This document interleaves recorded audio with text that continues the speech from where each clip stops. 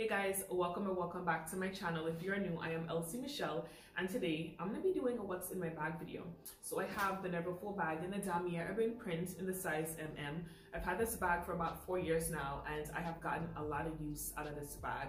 I've used it for like an everyday bag, a traveling bag, a work bag. Occasionally when I do go to the beach, I will literally dump everything out of here. I just put like my beach towels and stuff in here. So yeah, if you are considering getting the Neverfull, like don't even sleep on it. I promise you, just get it. It's a really good investment and you're not going to regret it. Initially, I wanted to get the GM size.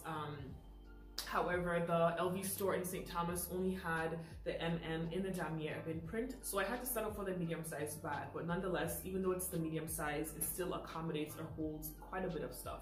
So if you're interested in seeing what I keep in my bag or what I consider to be essential, please continue to watch. So the first item that I'm going to start with is my headphone case. So I ordered this from Shein a couple months ago, and I think it's just a really cute little compact case to store my headphones.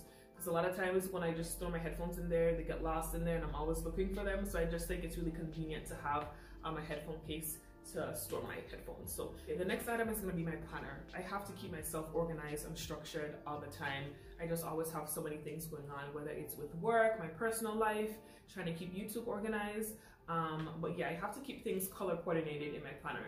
So anything like with YouTube, I put in red.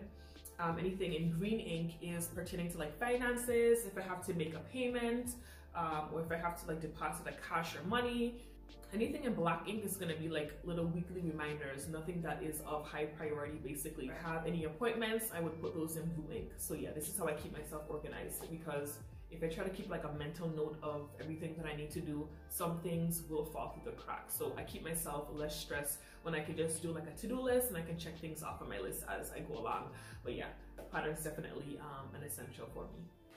And I forgot to mention, I got this planner from Target. So next is this umbrella.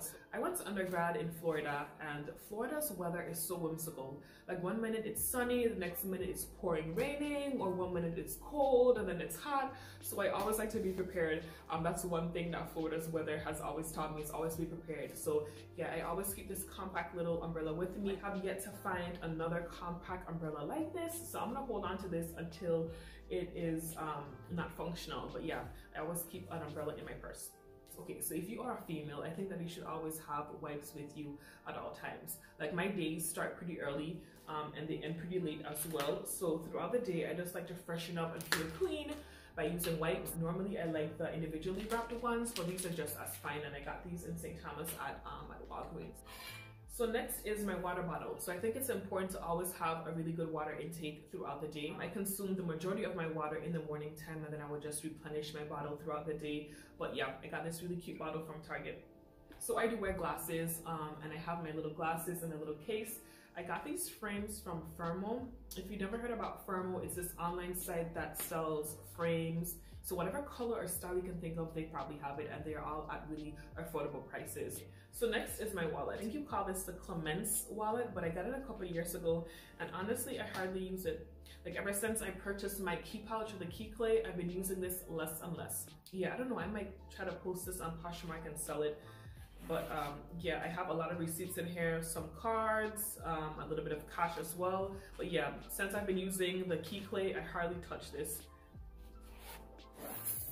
So this is the keychain that I was talking about. I purchased this a couple months ago, and I also did a review on it. So if you want to check it out, I will leave it down, linked down below in the description box. But I use this every day. It's so practical, and I'm really happy with this purchase. And that's why I hardly use my Clements wallet, because this is just small. I can take it anywhere, really compact. So I keep my cards in here, like my everyday cards that I use on a regular basis, as well as a little bit of cash. So yeah.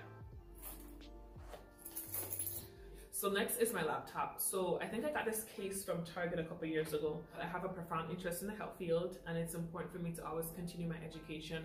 So with that being said, I always have to have a purse or a bag that allows me to carry my laptop with me, whether it's for traveling or for everyday use. I always have to have a bag that allows me to carry my computer case with me, or my computer with me.